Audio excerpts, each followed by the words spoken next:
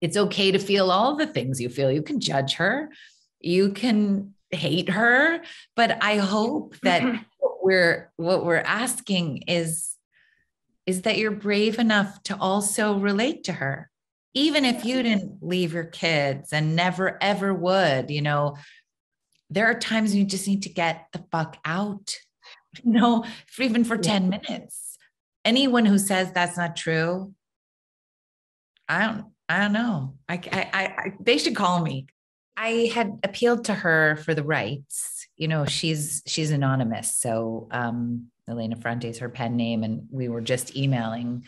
But I wrote a letter telling her why I wanted to adapt it. I told her I didn't know exactly how I was going to adapt it. And I said that I wanted to direct it. I mean, the intention was always to direct it. And she said, yes, you can have the rights, but the contract is void unless you direct it. And, how did it make me feel? I think I took it as, I think it kind of stunned me, like a lot of things that, like almost every interaction I've had with her, including reading her books. It was like this totally clear vote of confidence in me, from, because I don't know who she is. It was kind of felt like from a kind of cosmic feminine force out of the universe, just saying, try this.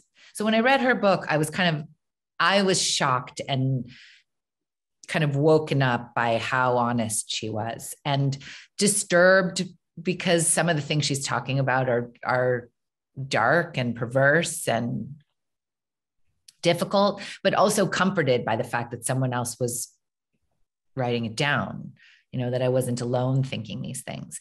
And what I said to her in the letter was, that was an incredible experience. I know I'm not alone having that experience because her books were flying off the shelves. But what if we could create that same experience of truth telling? Because I think there's something inherently dramatic about telling the truth, and especially about telling the truth about something taboo.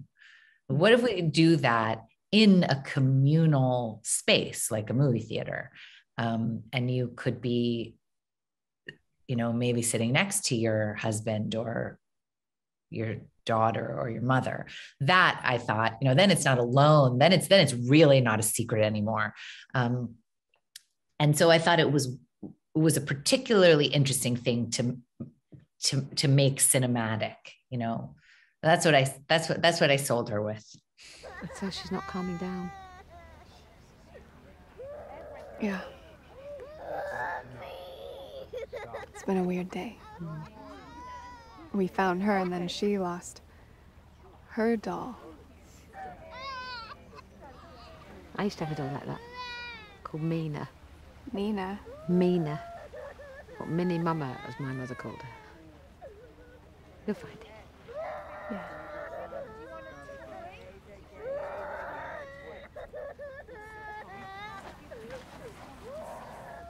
See you tomorrow.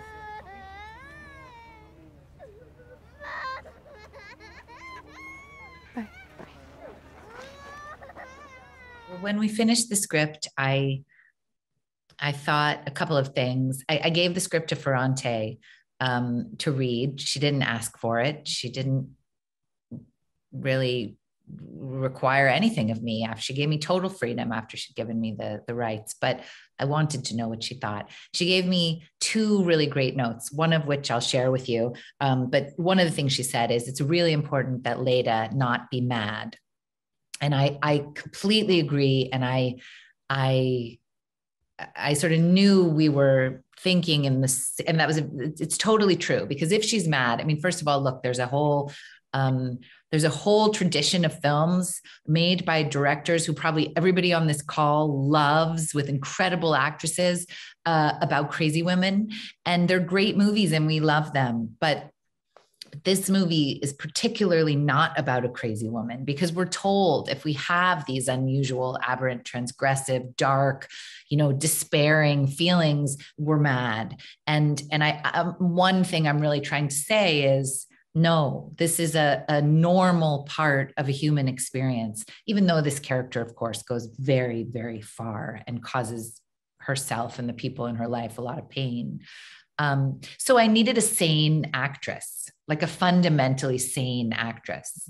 And so yes, Olivia Colman. And also, as you said, she does a lot of difficult things. Like she does things that cause so much pain to herself and her family that it's almost unbearable.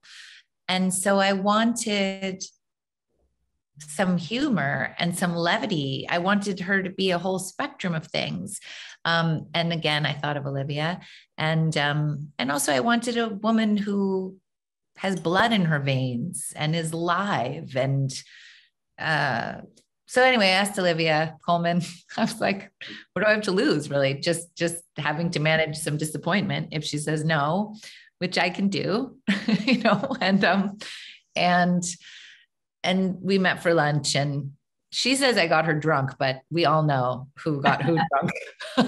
But anyway, and she said yes, and it was amazing. It was like one of the amazing day, and then at that lunch, I thought it was pretty important to talk about who might play her young. I mean, this is actually almost creating one character together. And she told me about Jessie. We talked about Jessie as well as a couple of other actresses. And Wild Rose had just come out in New York that weekend. And I went to see it the next day. And I thought she was absolutely incredible. I mean,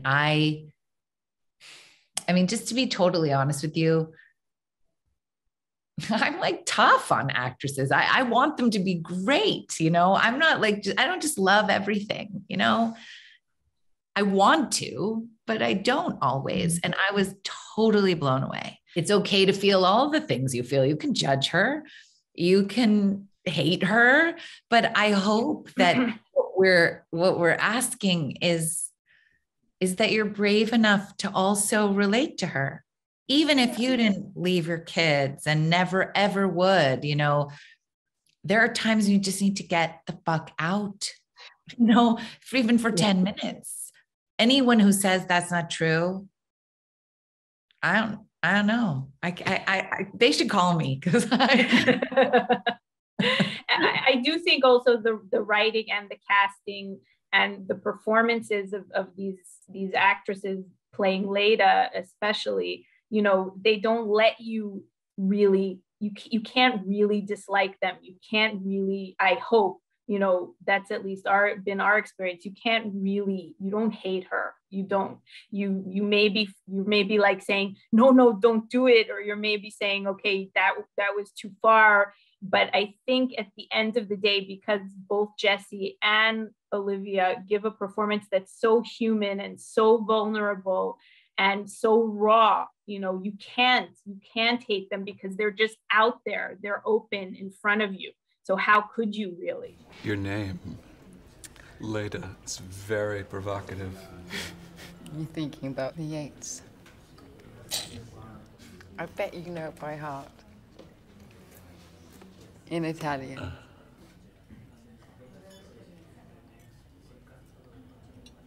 Tutto di colpo. La grande ave, palpitante, sulla ragazza, staggering girl.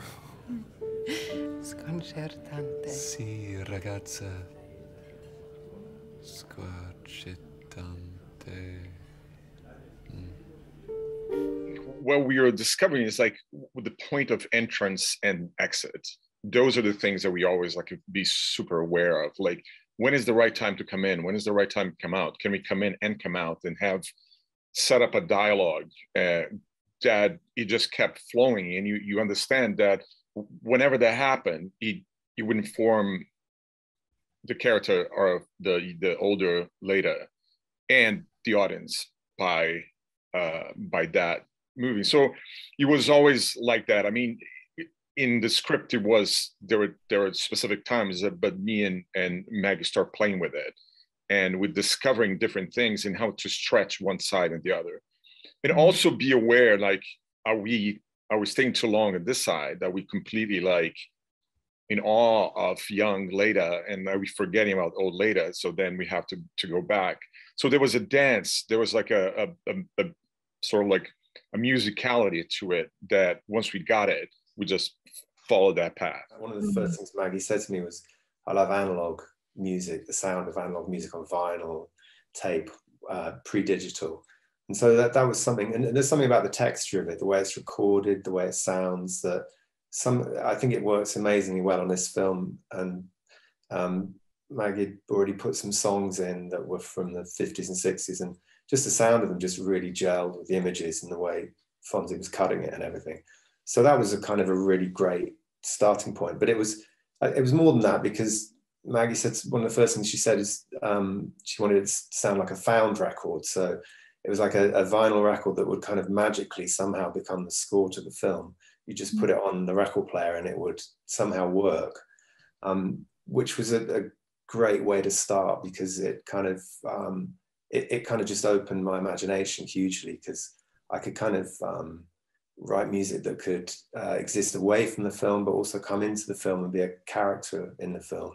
And I think that was how we kind of got the ball rolling. When Maggie was describing scenes that we were going to try music with, she could give me a very deep and connected and often very poetic understanding of the characters and how they were feeling, or what the kind of drive and the intensity of the scene was coming from that. And I think because she is an actress, it kind of, that is so much part of that. But also at times I felt that she was directing me almost like I was an actor, because she wanted the music to be like a character in the film. So, and that was something that was really amazing as well. If a director came to me as an actress and said, can you be more sad, or can you be more sexy, or whatever, lighter or something, I'd be like,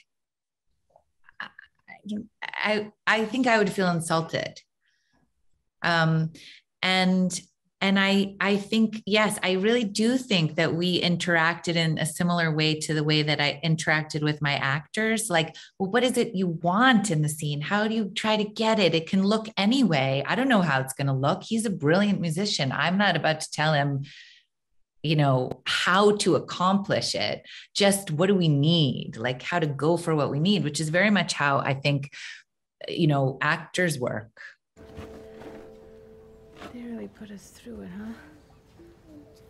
I thought you said you were pregnant with your first. I am. What were your daughters like when they were little? Were they like this willful little creature? Honestly, I can't remember much, actually. Oh, no, you can't forget anything about your own children. Is that your experience?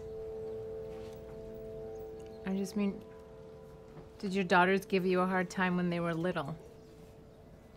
I just don't remember. You okay? She doesn't remember. I was very tired. So, excuse me.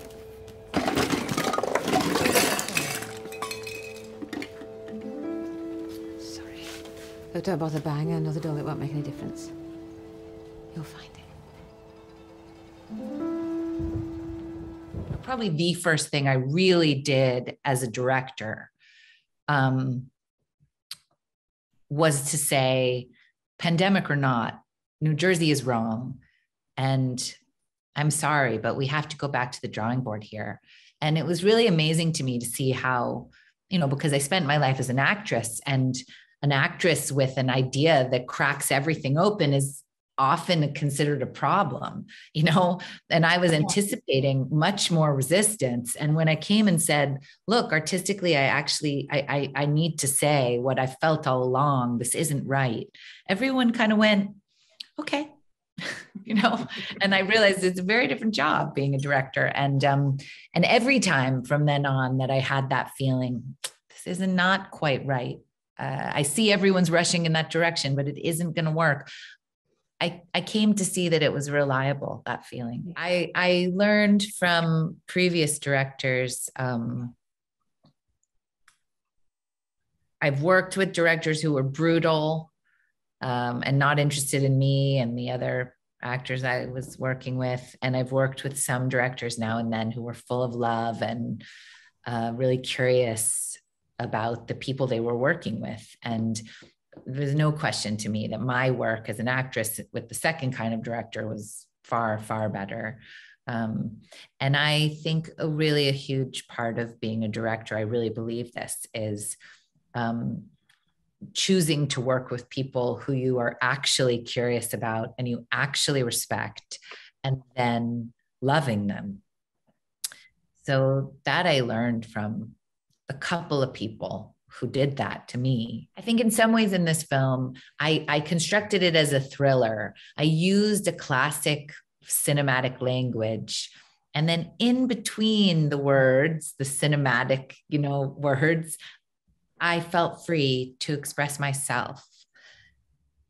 But I'm sort of curious to know what happens if I don't lean on a classic cinematic language, like what my voice would be. And if I can feel entitled to really make the space to find out.